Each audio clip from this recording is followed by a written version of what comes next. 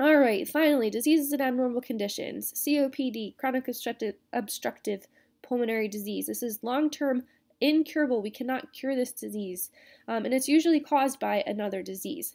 That disease might be asthma, it might be chronic bronchitis, it might be emphysema.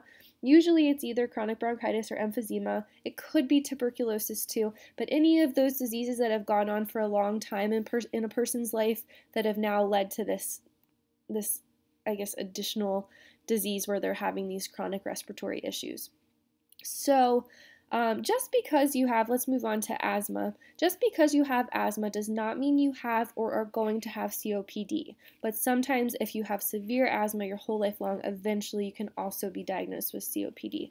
But the problem with asthma is that you are hypersensitive to irritants or allergens in the air, and when your bronchial tubes sense them, they spasm and inflame. So those tubes are already really small, and if they get smaller, it's going to become really hard to breathe. Think about breathing through a straw all the time. Not good. Chronic bronchitis is another very common cause of COPD, but again, just because you have chronic bronchitis does not necessarily mean you have COPD.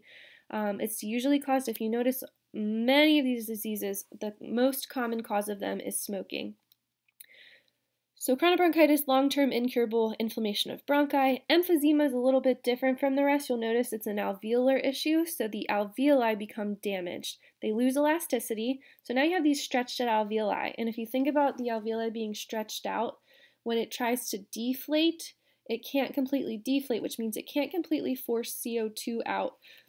So carbon dioxide levels in a patient with emphysema are going to be higher. Again, look at the common causes. Tuberculosis.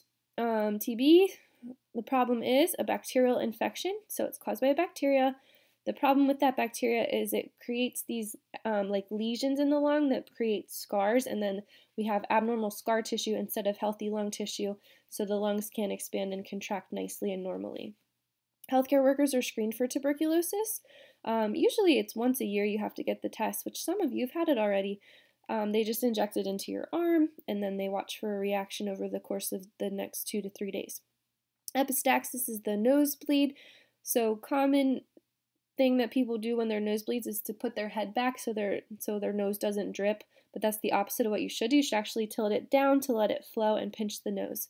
Pulmonary embolism, we talked about embolisms emboli in the cardiovascular unit, but an embolism is a clot or an abnormal substance traveling through the body. In this case, it traveled into the blood vessels inside the lungs. So if we have a clot or a blockage in the blood vessels in the lungs, think about what cannot happen. We can't have gas exchange occur because blood's blocked before it can get to where it needs to go to drop off its CO2 and pick up its O2. So if it's a big one in a big vessel, they can be fatal, meaning they can cause death. If it's a little one, you can definitely survive it.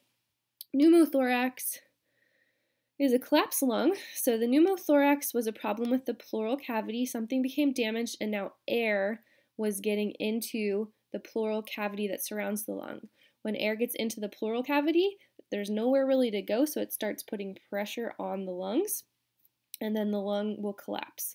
Usually it happens to just one side or the other, but eventually if you don't fix the one side, then there's going to be pressure on both lungs. So it can be caused by trauma, like a motor vehicle accident, can be caused accidentally in medical procedures, or sometimes we don't know, it just occurs spontaneously.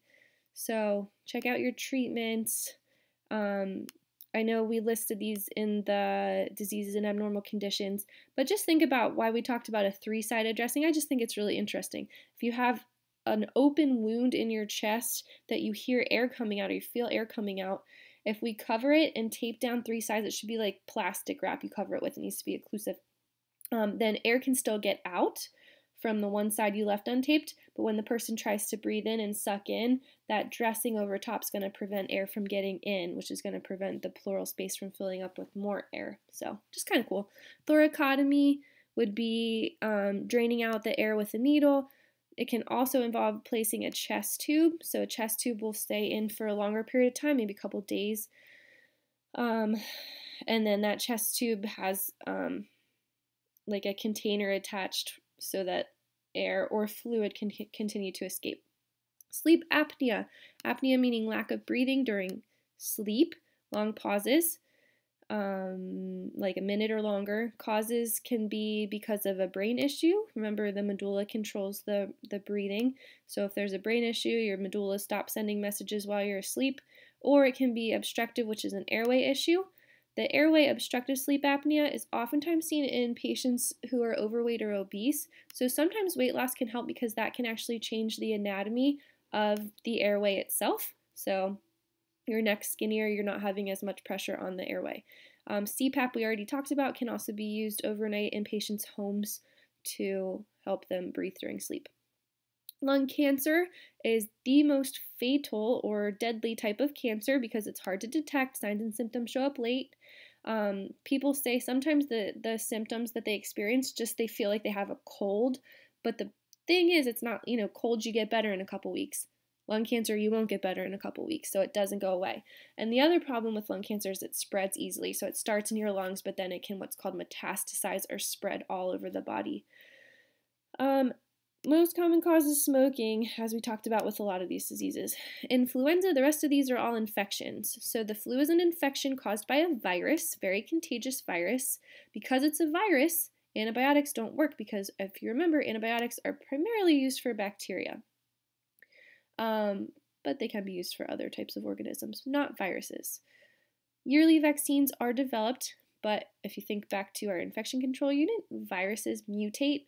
So the vaccine that was used last year won't necessarily be effective next year because the viruses change all the time. So that's why sometimes you still get the flu when you get a flu vaccine. Pneumonia is an infection inside the alveoli of the lungs. So you usually have like extra fluid that's infected inside the lungs and the alveoli. So this is deep down in the respiratory system, as deep as you can go. Usually a virus, can be a bacteria. Pleuritis is an infection in the pleura, usually accumulation of infected fluid there so they can drain out the fluid with the thoracentesis. Upper respiratory infection is really the common cold, which is pretty much always a virus. So because it's a virus, again, they will not use antibiotics for a cold. Instead, we just can take some medicine to help us feel better, but that's not going to speed your recovery. It just has to go away. Your body has to find a way to attack it. Rhinitis is a nose issue. Allergies or infection can cause that. Sinusitis is when your sinuses and around your nose and your eyebrows become inflamed. You've maybe had that before. Usually a virus, can be a bacteria. Laryngitis, remember your larynx is your voice box. So when you have laryngitis, you'll know because you'll have problems with your voice. And then bronchitis is a lower respiratory issue in the bronchi, usually from an infection too. So that is all. Again, please email. I tried not to take too long on this, but if I went too fast or whatever and you need more help, please just email and I'll pay close attention to my email today. Good luck, guys, and keep in touch.